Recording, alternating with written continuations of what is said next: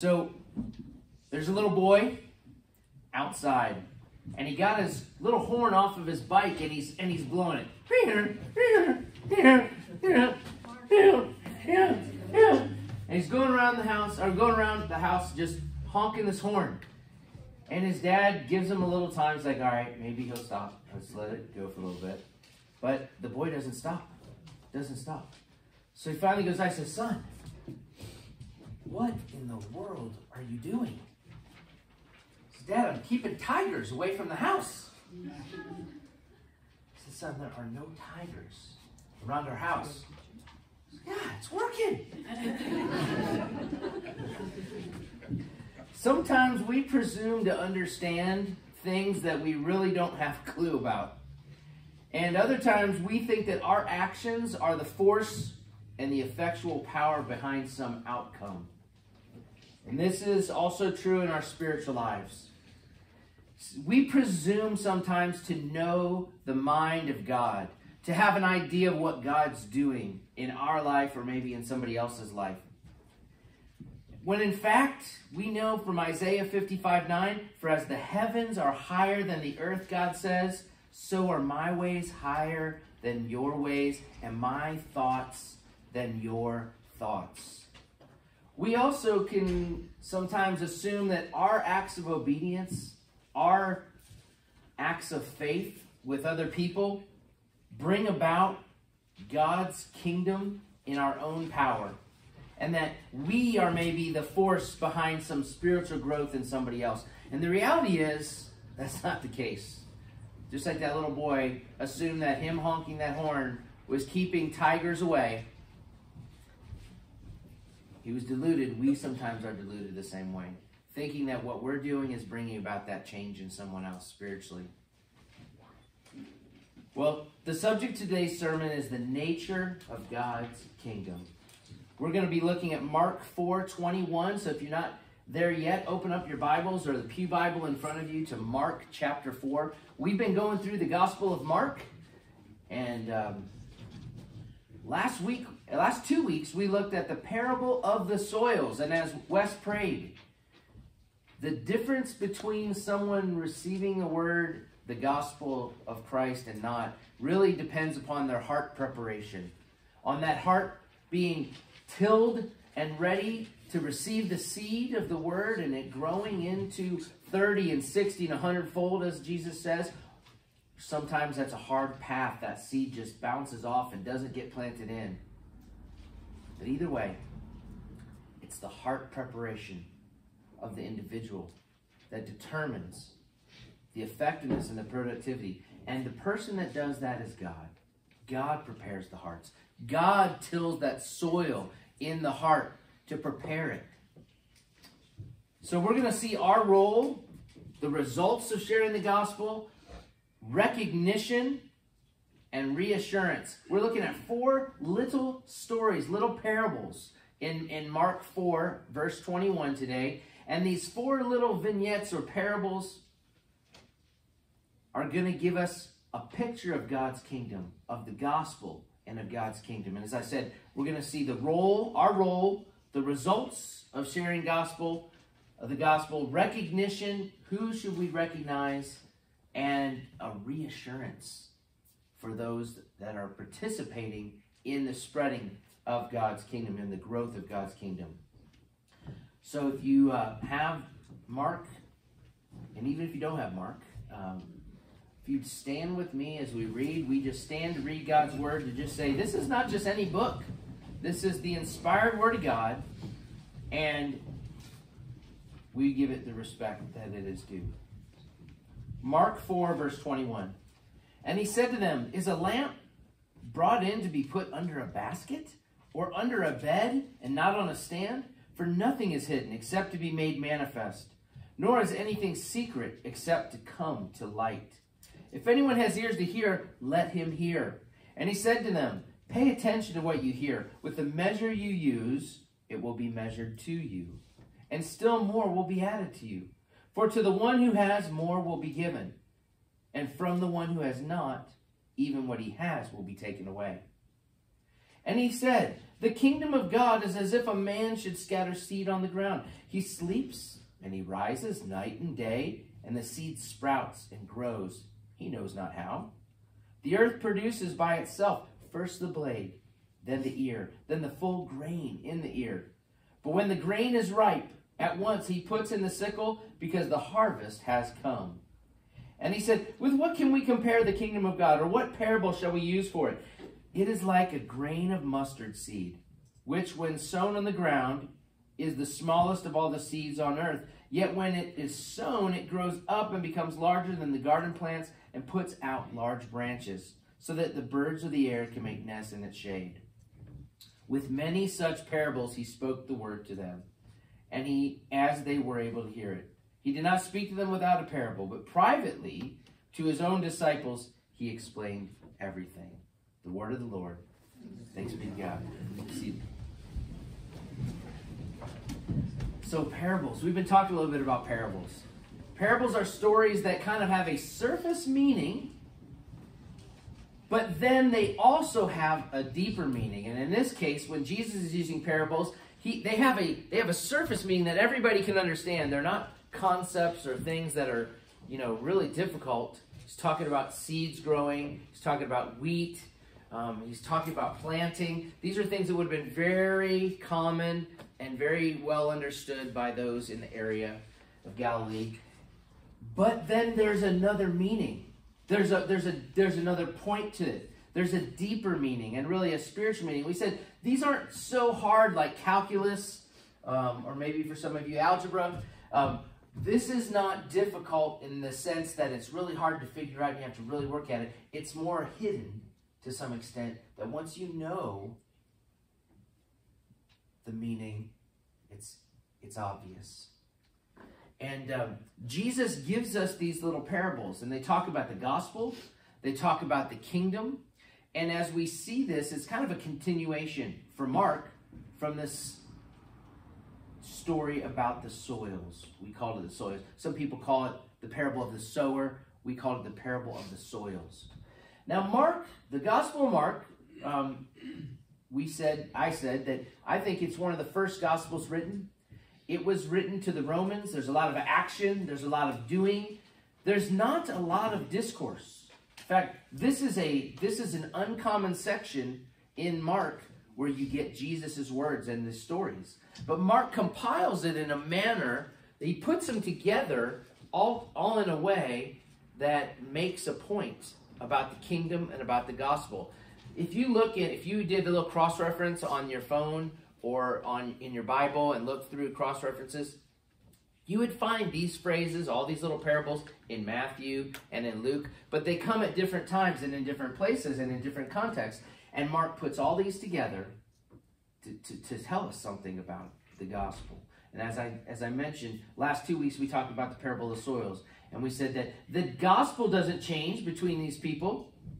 It's the same seed that is sown. So the gospel doesn't change. The sower doesn't change. In fact, not very much is put on the emphasis, is put on the sower, on his actions.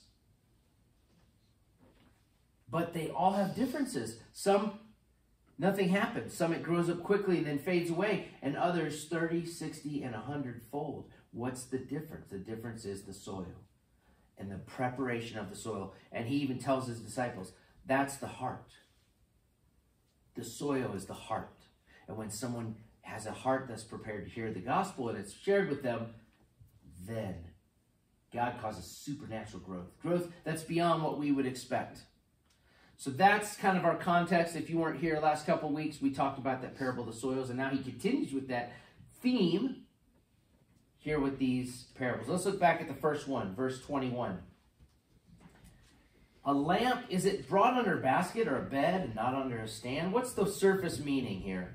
The surface meaning is that lamps bring into view things that are unseen, right? When it's dark and you can't see something, and you have a lamp and it brings light, you can now see things that were hidden, that were in the dark, that were unseen. And furthermore, he's saying you should use a lamp where it's effective, where it needs to be used, not under a basket, then the basket would cover the light, or under a bed, unless you're looking for that, change, or that, I lose things all the time, so I'm always needing light under the bed. That actually would be helpful at my house to have a lamp under the bed. It's usually where my glasses end up. I find, where are my glasses? I have 4 pair of glasses under the bed from the nightstand that get knocked over. But anyway, the point is then, though, deeper than that. Is he really talking about a lamp? Is he really saying, hey, guys, when you go home, don't put your lamps under baskets? No. He's saying a lamp should be used to make hidden things seen, and it should be used in the proper place.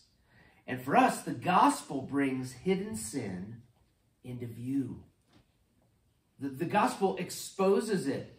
And he's saying to his disciples, the gospel should be used to reveal that. We don't take this word, this light, the truth of Jesus and of the kingdom, the knowledge here that Jesus is bringing, and we don't hide it away. We don't put it somewhere where it's not going to be effective. We bring it out and we shine it in the darkness. We talked a little earlier in this section before this, in verse 11, it sounded like Jesus was almost saying, you know what, we don't want people to hear the gospel because maybe they'll hear it and they'll be forgiven.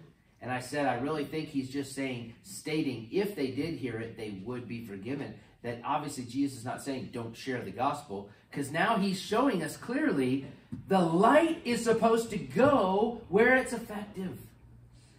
We are the light. The gospel is the message of the light of Jesus Christ. And we need to take that to the darkness. We need to take that to people that don't know about it.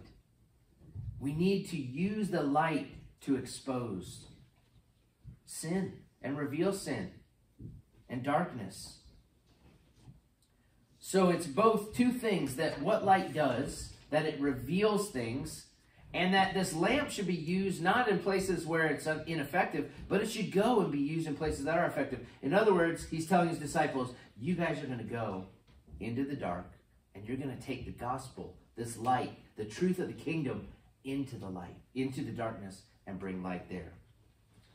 It's verse 22. It says, for nothing is hidden except to be made manifest, nor is anything secret except to come to light.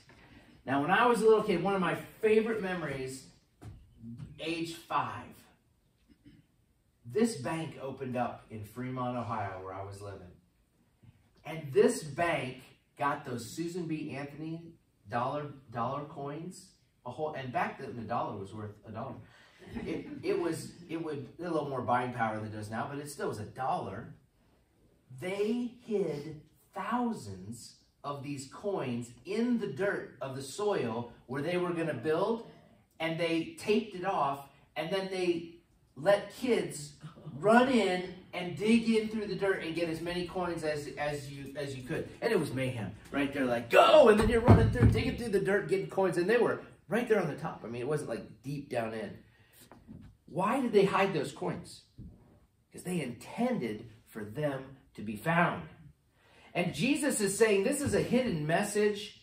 Yes, it's hidden. And we talked about why he was hiding this message from some of the scribes. The scribes came to him from Jerusalem. They had already seen him heal, do miraculous things. They saw the power of God through the Holy Spirit do amazing things through Jesus. And what did they call Jesus? Demon-possessed. And said that you are of the devil. Basically, you're doing these things of the devil's power. Almost like a sorcerer.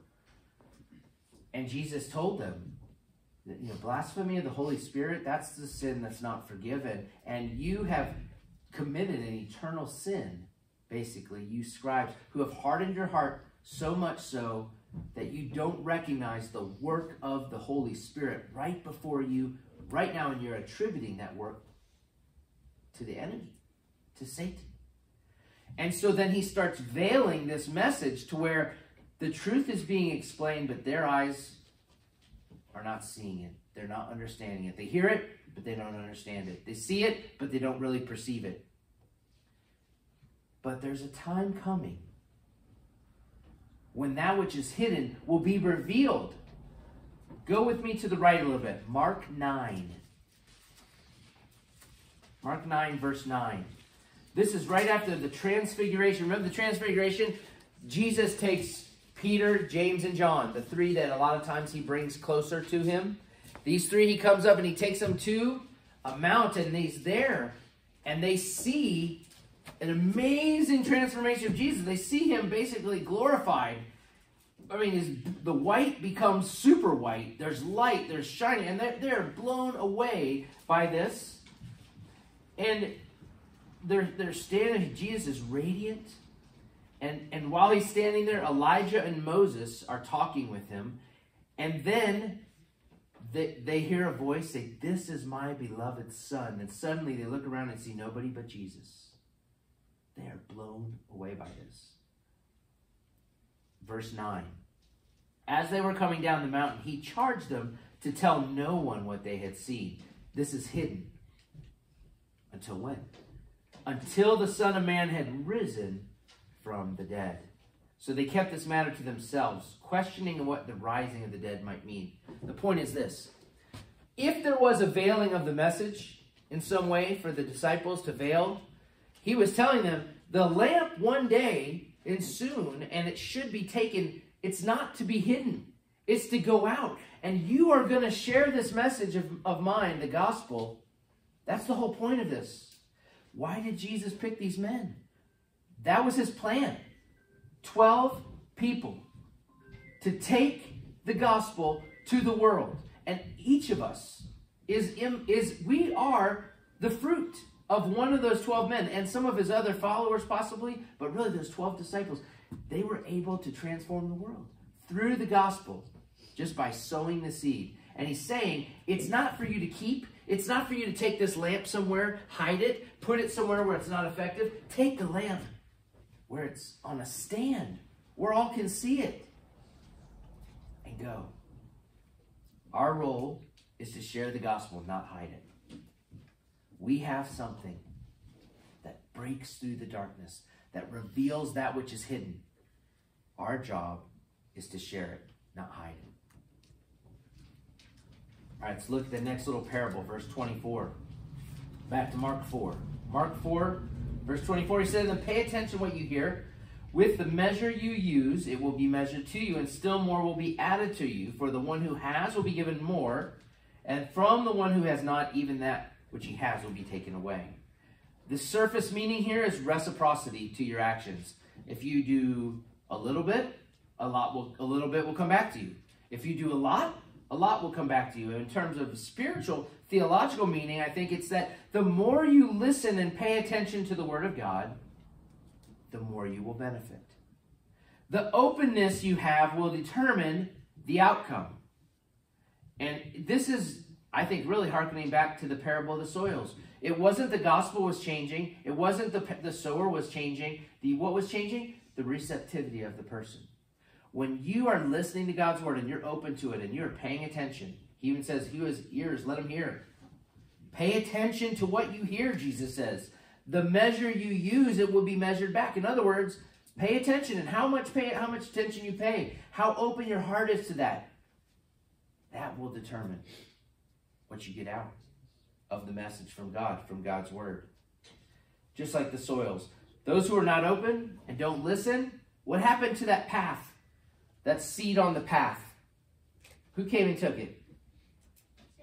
Satan. It was the birds came and took it away. And Jesus said that is Satan taking that word out of that person's heart. And if you're not receptive, if you're not open, if you're not listening to God's word, it'll get taken away. So that's where this concept, I think, of even what you have will be taken away from you. If you don't have it, if you're not using much, if you're not measuring with much, the thing that you get, God's word, that message will be taken away from you. He says, listen. So our point of this is, the more we listen to God's word, the better the result will be in our life. And the more receptive we are to God's word, the more impact that will have in our lives. That's true in the gospel. When we share that with somebody, that's true for us when we hear it too. That receptivity determines the outcome and how we listen.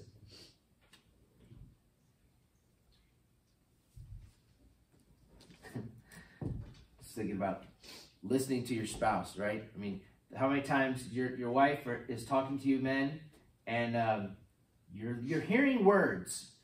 You're not really listening to those words. You may even be looking in the direction of your spouse. You're thinking about something else. And I apologize, women, for having to be married to men, because that's just how we are. I'm thinking about my stomach or dinner or something, or football, or what happened, and I'm looking, and Deborah sometimes has said, "Did you hear what I'm telling you? Did you hear?" I think just yesterday she said those words. Or do you hear the words I'm saying to you?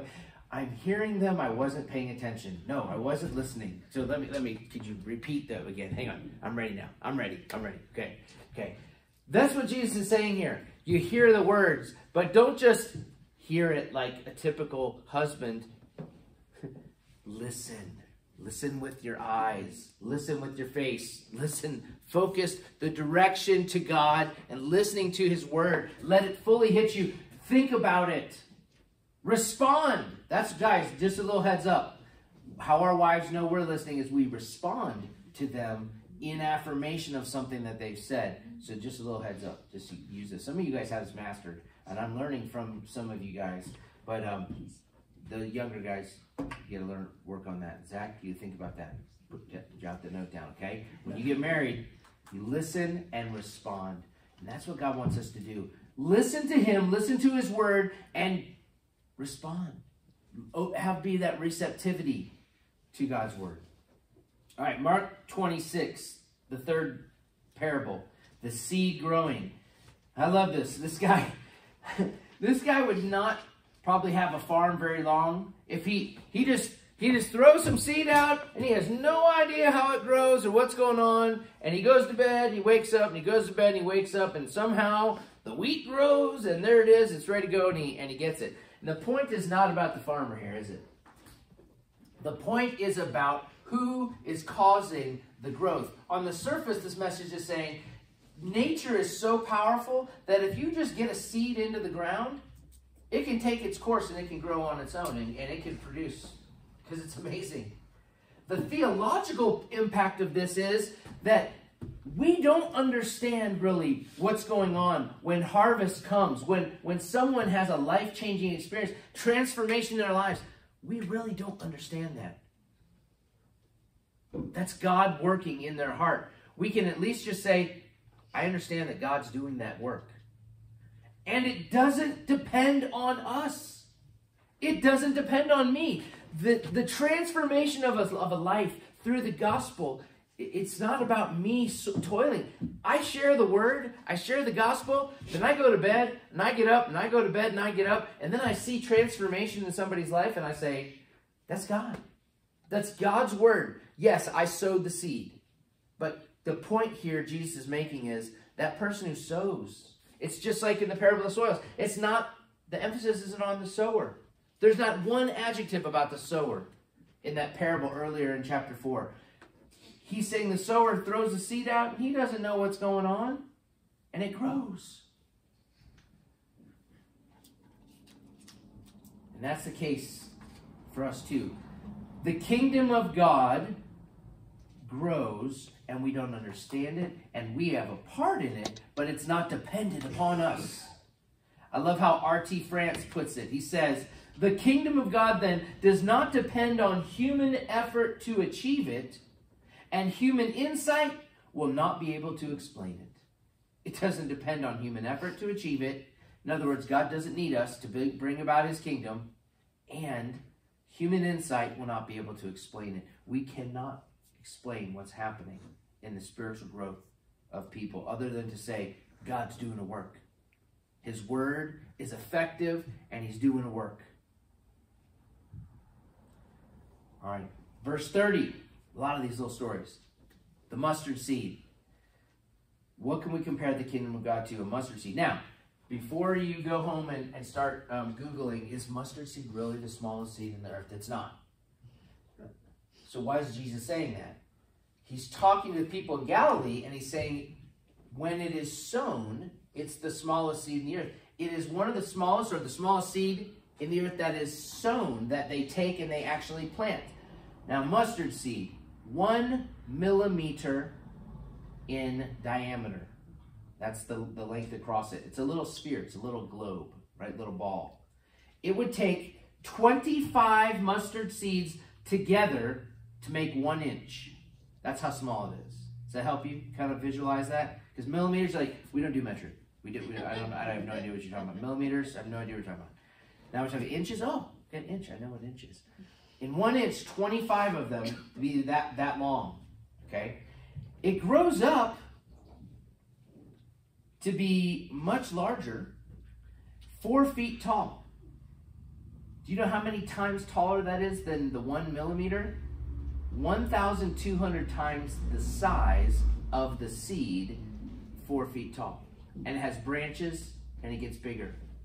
Probably it was called a black mustard seed, was probably what Jesus was referring to in that area. So think about that. 1,000 times the size of that mustard seed to plant height. That's pretty impressive. And what is the point? On the surface, the point is, through small things, big things can be accomplished. Even if something is very small, something big can be accomplished. I think mustard seed is a great analogy because Jesus used it. But if he was here in our day and age, how many of you have used mustard seeds? Has anyone ever planted a mustard tree, mustard plant? Probably not. I think maybe this is obviously very good for that area, but let's bring it to us. Oak tree. Everybody knows what oak tree is, right? What do oak trees come from? Little acorns. Cute little acorns, right? Little acorn. The average acorn size is 1.5 inches long. The average height of an oak tree, 60 feet. Do you know how much an oak tree weighs?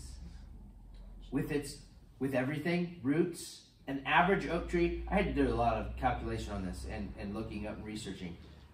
30,000 pounds, a oak tree, 30,000 pounds. You think about how heavy a log is when you're carrying a log. All of them together, then there's as much of the tree under the ground as there is above the ground in its root system.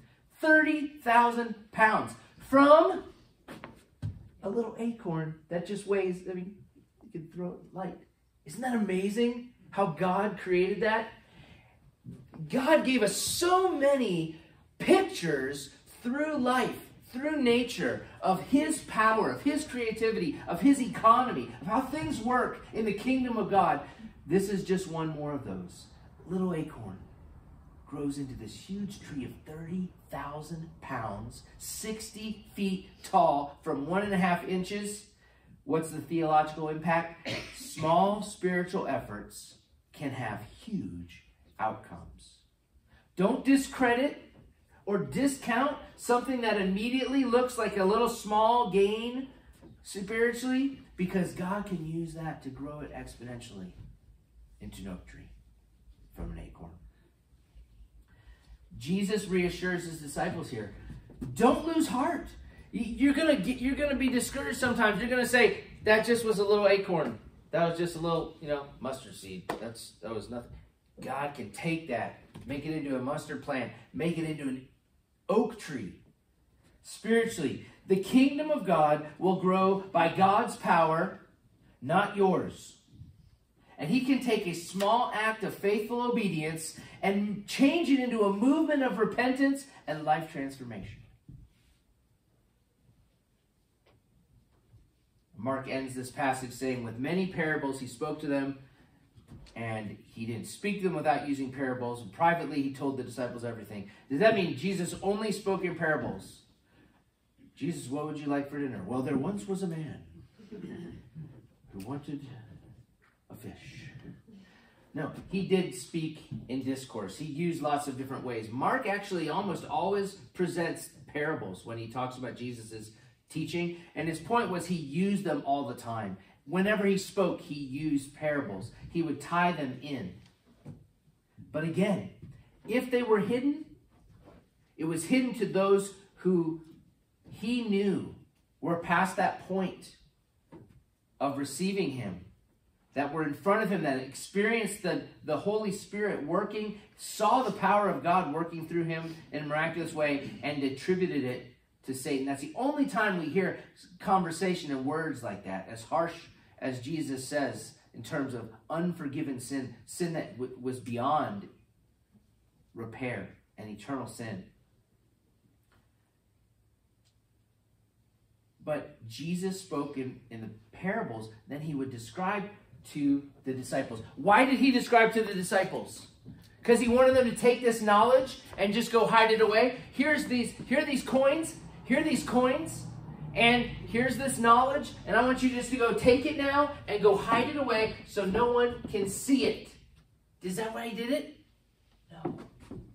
He gave them this knowledge so they would go share it, so that it would be found, so that just like that bank did, you would invite people together to come find the hidden treasure, the gospel. Take your lamp out, your light, and shine it.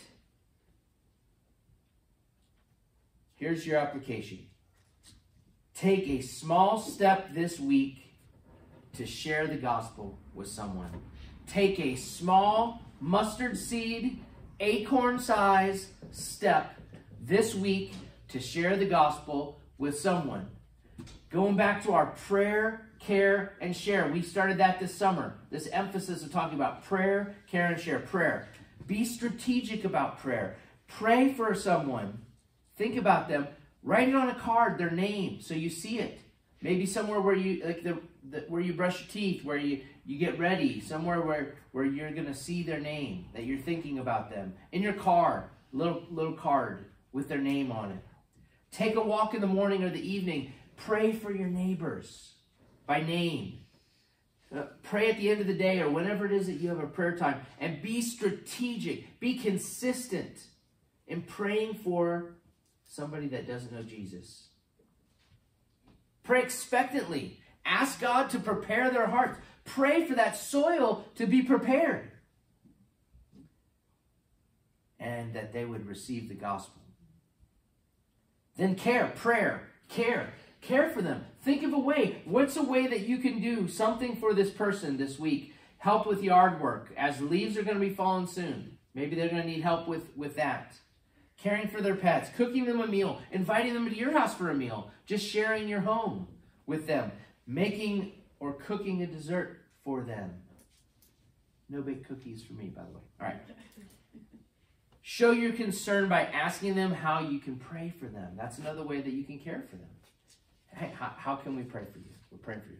Prayer, care, share. Pray for God to give you opportunities to start the spiritual conversation. Ask some questions that lead in that direction about their background, their spiritual journey, their church background. Share your testimony. Share how God has taken you from darkness to light, how you are in the kingdom of the Son of God. And then share the gospel, God's holiness, that he's our creator, that we sinned, that because of that we have judgment and wrath, that God came to us. Jesus became a man, lived a perfect life, died on the cross for our sins, and then rose again, and he invites us to come and do the same, to die to ourselves, to sacrifice our lives at the altar, to become a Christian, to become a child of God, and to repent and then be transformed. As you take that small step this week to share the gospel with someone, remember that God is the one who has to work in their heart. If the outcome is tremendous, give credit to God. Don't walk around thinking that you've done something in your power to affect spiritual change. If the outcome is minor or negligible, be encouraged. God can take something that appears to be small in our eyes and do great things through it.